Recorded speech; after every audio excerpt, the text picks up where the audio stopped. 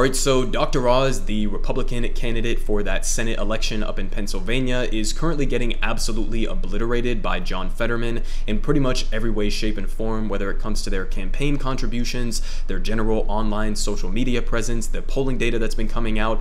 Everything is showing that Dr. Oz is underwater right now, and so, of course, he decided to go on Fox News, Laura Ingraham's show specifically, to basically piss and shit his pants and cry about the fact that he doesn't really understand why John Fetterman is doing so well. So let's go ahead and jump into this clip and I will commentate my way through it. Joining me now for the first time is Dr. Mehmet Oz, Pennsylvania's GOP Senate nominee. Dr. Oz, first, thank you so much for being here. Now, this just broke tonight that Fetterman has confirmed he will make his first, it's called a major appearance in 2 months, but it's not a meet and greet with voters, doesn't seem to have like a big Q&A with the media, but it's a fundraiser. Is this guy a real populist? Yeah, he's not a real populist. He's a pretend populist. In fact, many folks think because of the way he dresses with his hoodies and his shorts that he's been working his whole life. It's quite the opposite. He's not worked in the private sector. I spent my whole life, working, as my parents were immigrants, understanding the importance of dedicating my life to service. As a heart surgeon, I've invented devices. As you know, I've been very active in a lot of endeavors just to make America a healthier and better place. John Fetterman has been hiding from voters for the last few months. He last week said he was fine. I haven't heard from him since. And instead, they're focused on these snarky posts written by consultants. And no. Okay, I gotta pause it here already because two different things, all right? Number one, he hasn't been out on the campaign trail doing these public appearances because the guy just had a fucking stroke. I mean, cut him a break for a little bit. He's still, somewhat in recovering, and they're saying that he's gonna be fine, hopefully, in the long run, but he just had a fucking stroke. I mean, calm down, man. There's a reason why he hasn't been on the campaign trail. It's not like he's just been avoiding it. He hasn't just been, avoiding public accountability or appearances. That's not the reason at all. So that's number one. But number two, a guy like Dr. Oz actually coming out here, or Laura Ingraham for that matter, and pretending as if, they're the real populists and John Fetterman is a fake populist. I mean, I think that, obviously he's sticking to criticizing him for going around and wearing like basketball shorts, I guess, is his main criticism there. But for somebody like Dr. Oz to put that forward when he's been coming out with campaign ads like this, where he is literally like dressed up like the most stereotypical hunting backdoorsy Republican that you could possibly imagine, this guy is a millionaire, okay? He is a $100 former Hollywood TV host, okay? So the idea that this guy is not going around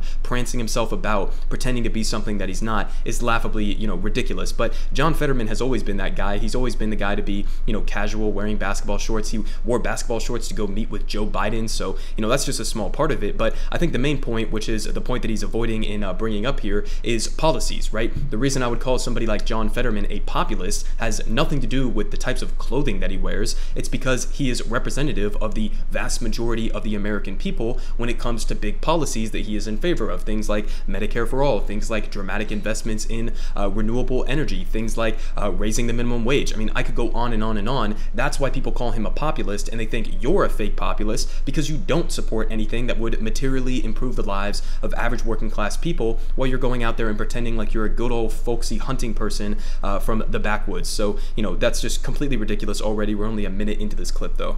Candidate for office of either party ought to be shielded from scrutiny. And that's why I've been asking him to get on the campaign trail, come play. Let's talk about the cost of living in Pennsylvania, which is devastating as it is across the country. The gas prices, which are here elevated, and we know that we can help because we've got hundreds of years of natural gas under our feet. The crime in Pennsylvania is through the roof. Philadelphia experiencing the worst homicide rates in its history. And I got to say, the only thing Joe Biden's building back better is the Republican Party, and he's doing a good job strengthening our. Okay, that part's kind of true. You got to give it to him. Okay, Joe Biden not really doing a big, a good enough job in promoting Build Back Better or rebuilding the American, working class as he promised that he was going to do. But not like Dr. Oz would have anything better to propose on that front. Party, we're uniting here in Pennsylvania, and the key question that all voters are going to have to address on November 8th is: do you think Joe Biden's taking us in the right direction? And as you point out, the vast majority are going to say no, and they're going to vote for me, which is why the Democratic Party, it's not even the Democrats, it's the far left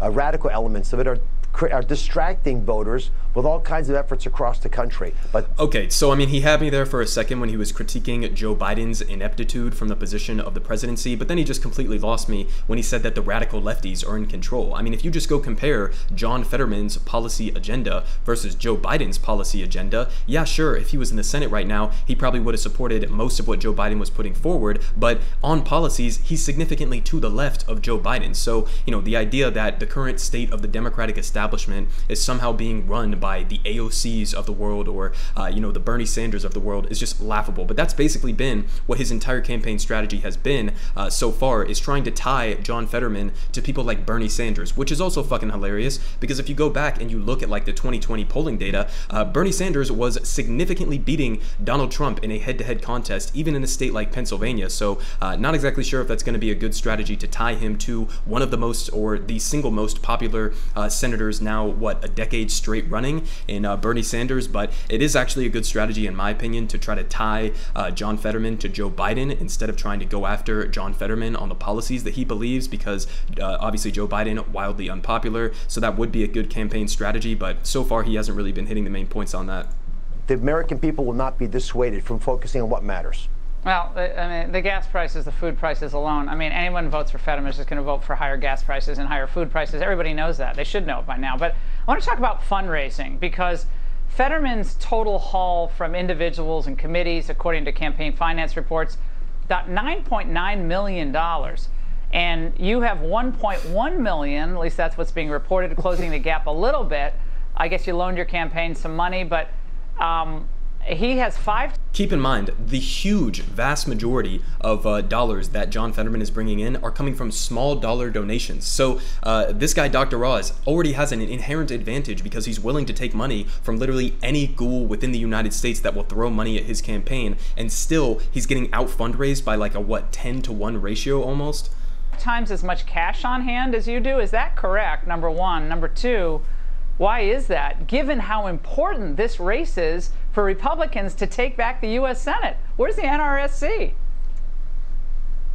Well, the NRSC is getting involved. The RNC has been wonderful. The state and national parties are doing their best, but the Democrats have very cleverly taken all these issues that have come up over the summer, the Dodd decision, the concerns about guns, and they've used these as excuses to raise money from the Democratic loyalists. And interestingly, when Republicans get mad, we go out and mow the lawn. Democrats, when they get mad, donate money to their party. So I urge everyone, go to DrOz.com and consider supporting my campaign. Okay, listen, I'm not a big fan of like Nancy Pelosi sending out fundraising emails to people, but it's kind of a different situation for somebody like John Fetterman, who, assuming he gets elected, would be somebody who would actually be willing to go to the mat and fight for a lot of the things that he claims that he supports. So it's a little bit different to say like the critique of the, you know, establishment of the Democratic Party that is actively doing absolutely nothing in regards to gun control or abortion rights. But I think it's a little bit dishonest to make that comparison with somebody like John Fetterman. But regardless, what is he actually saying here? He's saying that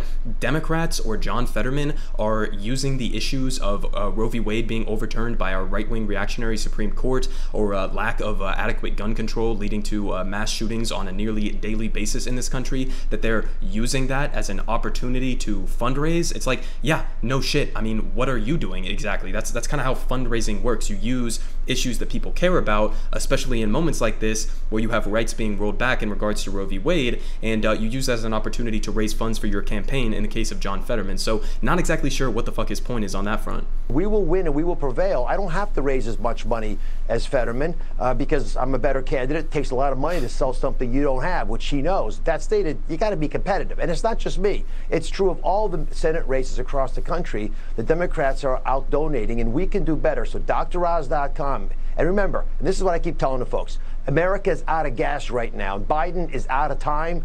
Fetterman is out of the question. We have to stick up to our values. We have to get our message out. And the reality of who John Fetterman is not known by folks in Pennsylvania. Once we get the word out, it's game over.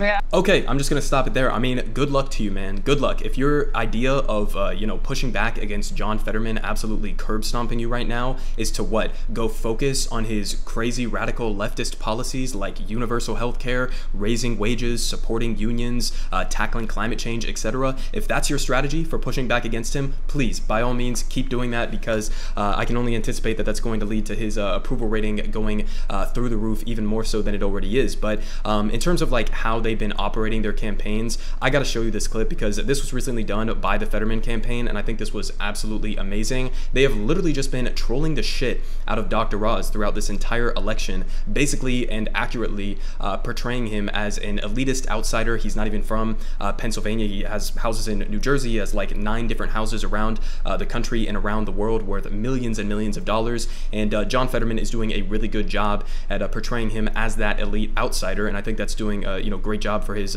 position in the poll numbers right now. But in addition to that, he's also just been straight up trolling Dr. Oz, and so this is something recent that he did. He basically had a clip here that he bought using one of those different apps. I forget what it's called, but basically it's called Cameo. That's what it is. But basically you can have celebrities like respond to different prompts that you give them. Spend a couple $100 on it, but they spend a couple $100 to get Jersey Store reality star Snooki to do one of these, basically giving a shout out to Dr. Oz from New Jersey. So let's go ahead and watch this.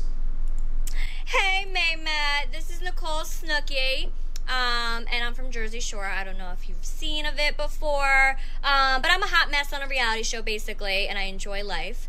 But I heard that you moved from New Jersey to Pennsylvania to look for a new job, and personally I don't know why anyone would want to leave Jersey, because it's like the best place ever and we're all hot messes. But I want to say best of luck to you.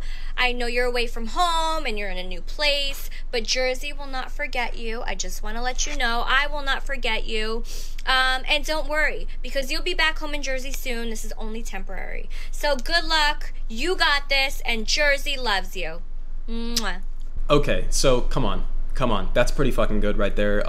Credit to whoever on the John Fetterman campaign decided to do this, but I mean, they literally spent what, a couple $100 to get this clip and turn around, and it's going wildly viral on Twitter. 83,000 likes here, probably millions of views on this clip. So, credit to whoever decided that that was a good idea. But then contrast like this trolling, which is like simultaneously funny, but also making a good point, because Dr. Oz is like an elite outsider millionaire who isn't even from Pennsylvania, has really no vested stake in average working class people within Pennsylvania. So it's actually making a good fundamental underlying point with that type of trolling. But counter that to what Dr. Oz is doing on his Twitter feed. I mean, I see this every fucking day. It's shit like this. I mean, he's posting clips or screenshots here saying John Fetterman called for trillions more in wasteful government spending. John Fetterman, crazier than you think. And then you look down here and they have like this little liberal-o-meter is what they're calling it, and he's like all the way over here to the left past the crazy mark. So again, it's pretty pathetic. I mean, it doesn't even really seem like they're putting that much effort into this,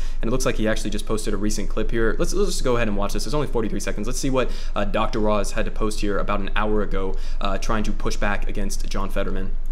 Joe Biden and John Fetterman, they don't look alike, but they think alike. Biden slowed energy exploration. Fetterman would shut it down, with regulations and taxes causing gas prices to rise further. Biden spent trillions causing inflation to rise. Fetterman... Not true. Vast majority of inflationary pressures has come from corporate greed and supply chain breakdowns as a result of decades of neoliberalism exporting our domestic manufacturing overseas, so U.S. multinational corporations could exploit cheap labor. So that's not the primary cause of inflation, but let's see what else he has to say. Spend even more. Biden supports liberal prosecutors, as does Fetterman, who would also release 1/3 of all dangerous criminals. Wildly disingenuous. John Fetterman wants to release all non-violent drug offenders, so people who have been thrown in jail, had their lives ruined as a result of low-scale petty marijuana convictions and shit like that. Joe Biden hid in the basement. So was John Fetterman, to avoid scrutiny of his crazy positions. He had a fucking stroke. He's actually trying to push this narrative? If you think Biden is bad, Fetterman is worse. He's crazier than you think. Let's make a change. Okay, so again, I mean, if this is their strategy, good luck to you. I think it's going to be, completely ineffectual in terms of moving the polling data in your favor, because John Fetterman already has a track record within Pennsylvania. People know who he is. He was a former mayor of a working class, former steel town in Pennsylvania. He has the background as the lieutenant governor in Pennsylvania, so people know who he is. They know what he represents, and he's been the same guy consistently for years now. And then you have somebody like Dr. Oz, who's this millionaire outsider coming in from New Jersey. Who doesn't represent average working class people's views. So, if this is his strategy, trying to portray him as crazy, radical, leftist John Fetterman, then good luck to you. But in terms of the polling data and what it's currently showing on this race, John Fetterman has been consistently polling above Dr. Oz by pretty substantial margins here, depending on which one you look at.